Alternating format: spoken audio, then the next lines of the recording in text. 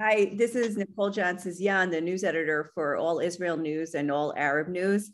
And today I'm talking to Andrey Levin, who is lives now in the Galilee. And but Andrey is a professional musician and worshiper and involved in a lot of worship movements in the north, in the Galilee, and well, all around Israel, known around Israel, and also involved with Galil TV. And we'll also talk about that a little bit later. But when I first reached out to Andrey, when the invasion of Ukraine began last week, and I reached out to Andrey, I found out that you're from Ukraine, and not just from Ukraine, but you're from Mariupol. And then I had to, that's ground zero for what happened. I mean, it seems like that's the first city that the Russians entered. And I also found out you still have family there. So can you tell us about the situation, what's going on over there, and how is your family? So right now situation is like this. We didn't heard from them for 2 days already. The only short message I received from one of my how you say it? Relatives. he sent me few words. He says, we are under non-stop bombing and rocket attack. There is no power, there's no electricity, and internet is very bad, but right now all of us are safe. And that's it. Wow. And your mother-in-law is there, and you were telling me she's alone, and you haven't heard from her? We haven't heard from her, but actually right now she's not really alone. Her daughter, my wife's old sister, came to her to be together. They all of them together, and also the granddaughter together right now. But this is what we heard from them like 4 days ago. They sitting all the time at home, and only once someone of them goes to a supermarket to bring some food and then quickly goes back home, because it's not safe on the streets. And from 2 or maybe 3 directions, there is non-stop rockets attack to Mariupol. From the south direction of Berdansk, the city, which is actually right now under Russian control. From Donetsk direction, which is separate republic of Russia, which exists since 2014. And actually all these 8 years, they receive rockets from there almost every day. Not in the town, but very near to the town. We visited them a few years ago, and we we heard it. We heard cannonade like every day at evening when we're sitting in coffee shop. We drinking coffee, and we heard the cannonade in distance. But for them, it already become to be a routine. But right now, something what's going on in Mariupol is not routine anymore, because the all infrastructure are destroyed. Russian army just exploding power station, water station. They have no heating in their houses. They have no power and no water.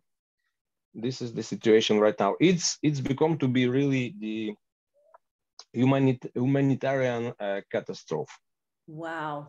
And I can call it genocide. Do you have any idea of how many people have been killed in Mariupol? To tell the truth, no. I know I know there is korbanot, it's victims. Victims, yeah. Mm-hmm. Victims in Mariupol. I don't know how many of them. I think we're talking about hundreds of people. Wow. The city itself, it have like more than 400 citizens, and many of them in the very beginning of this war, they left the city, but most of them stay in the city because right now it's not possible to leave. And Ukrainian humanitarian organization of municipality, they turn to Red Cross to talk and to ask a Russian army to stop this siege, blockade, Mahsom. Yes, blockade, yes.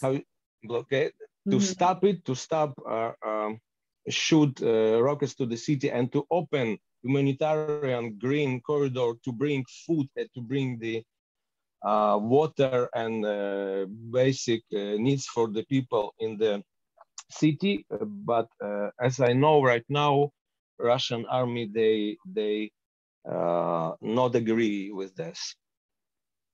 Oh, wow. I thought that was part of the peace or the negotiation yesterday, but we'll see. But what I understand, even looking at the map, Mariupol is a very strategic city because it connects from the Crimea to Donetsk, right? Or from the Donbas region. Yes, not only it's a city with 4 or 5 huge factories producing steel, and they have their own seaport to the Azov Sea, which is like the small part of the Black Sea. Actually, they have the seaport with possibility to go out of the country, and it's really was important industry center in the past, but I talking about factories with like 60, 70,000 workers on each one. It's something huge. It's something huge. It's factories with their own transportation inside, תחבורה פנימית של המפעלים. And right now, I think all these are destroyed. And I don't know how much time it takes to rebuild it again, if it's gonna happen at all. That's devastating. What about the people who were there? Why didn't they leave before? I know a lot of people chose to stay. It seems in all over Ukraine, not just in Mariupol, but like your family, for instance, knowing that there's Russian troops now right there in the region's neighboring region, why not leave? You know, what I understand from them, somehow some of them was hoping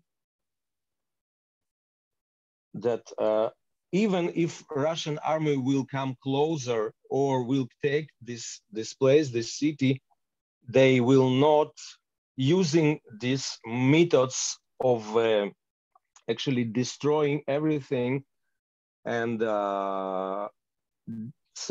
somehow they I think they have this hope that somehow we can talk and we can have find the solution with negotiations. And you know, it's like it's hard to believe all your life, you know, can be changed one day, and you need to actually to left everything you know to take with you like emergency case and just run away. Um, right now, I think maybe all of them wants to leave the city, but it's not possible because Russian army exploding the bridges, exploding the rail trains, Yeah, the how you railroad. say? Uh-huh. Yes, and just roads and right now they really blockaded. There is no way out for citizens of Mariupol. I don't know how it ends. I really don't know. It looks very bad, very bad. If you know stories of Second World War in Russia, there was Leningrad. There was a famous. Right now, it's called Saint Petersburg, and this is the place was blockaded by Nazis for many months, and people was dying there because of starving. Starvation. And starvation, yes. And right now, I really hope this is not something will happen in Mariupol. But Russian army, they acting exactly as German army acts in Second World War in USSR. This is definitely something to pray about, and we'll put this, in our prayer points for sure, to pray for the city and for the people. Surely you would think in this day and age with people, they know, they get the information outside so that there would be an international response. But so I also, when I first spoke to you, you were talking about the church there, and also there seems to be strong ministries in Mariupol or in that region, a lot of Christians and believers. So what's happening now with the church there and with the believers there?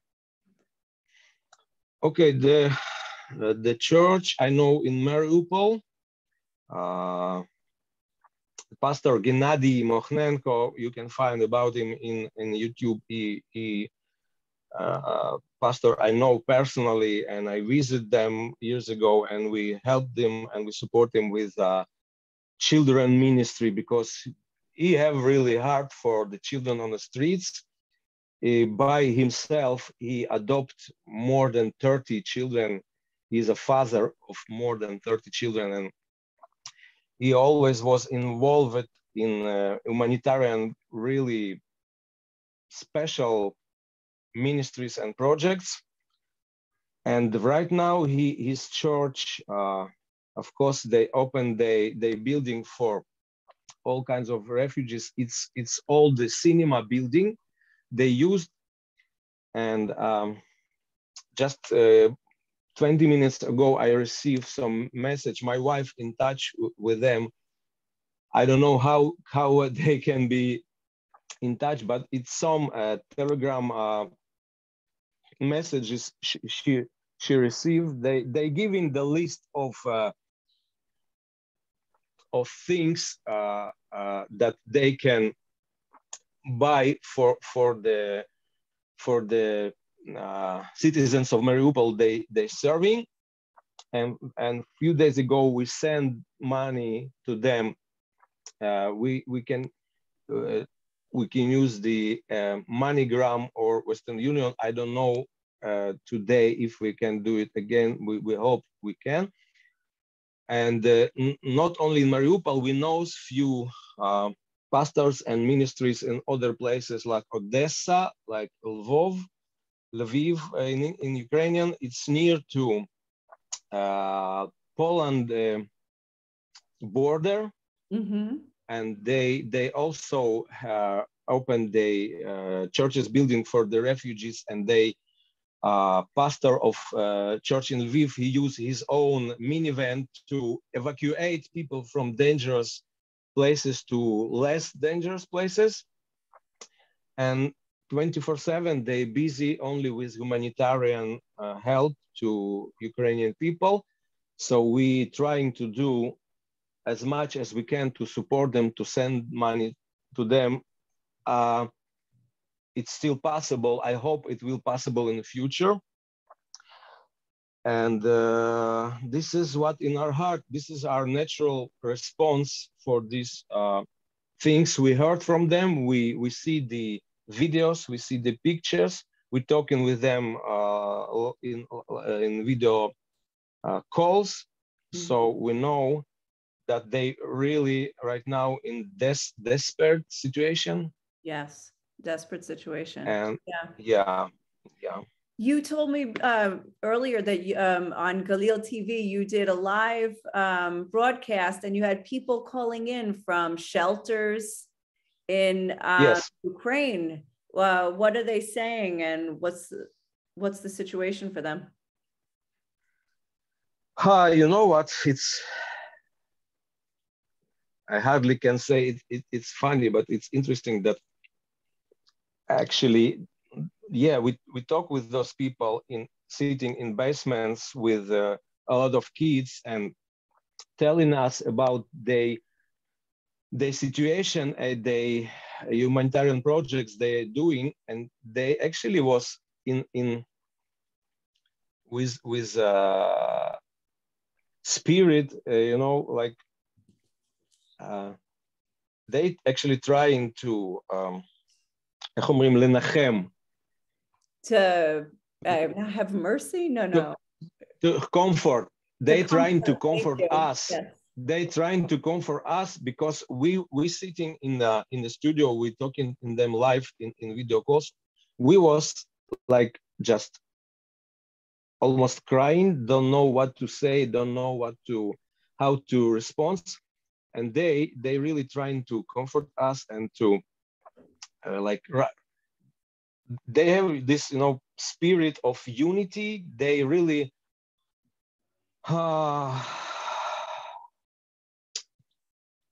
I don't know how to explain. Anyway, of course, there is a shock, and there is really hard feelings, and some sister was really crying in a live we made in Galil TV, and she said it must stop, and please pray that all this will stop. And in all this situation, they really doing everything to give themselves to others. They're not trying, to make themselves like the victims, and to say, look at us, how pure we are, but they actually, just encouraging us. And also we try to encourage them, because we told them we know how this to sit in the shelter, but right now their situation much worse than everything we experience here in Israel. Definitely. I don't think in my time here we've experienced anything. How you were born in Mariupol, and when did you make Aliyah? Oh, yeah, I was born in Mariupol 1971. So in last year I was 15. I made Aliyah in 1994. I finished my study in musical college in Mariupol in 1994. Then I made Aliyah. I received the Lord in 1995 here in Tiberias in Morning Star Fellowship. Was baptized in Jordan River 1995, and since there I serving in Morning Star Fellowship in worship. Oh, and have you been back to your hometown since you moved to Israel? We visit, of course, my family, my parents, but they already died. And I have my niece and her husband and daughters, and my mother-in-law, and some other relatives there, and many friends and brothers, sister in faith. We visit them. We always feel like it's part of our life, and it was really nice place. It's place on the border of the sea with very nice beaches and nature and like holiday village, and also it was industrial zone, you know, it's a lot of people works, and they have simple life. They have kind of you know, their own understanding of political situation between Russia and Ukraine. Most of them, of course, they was pro-Ukrainian.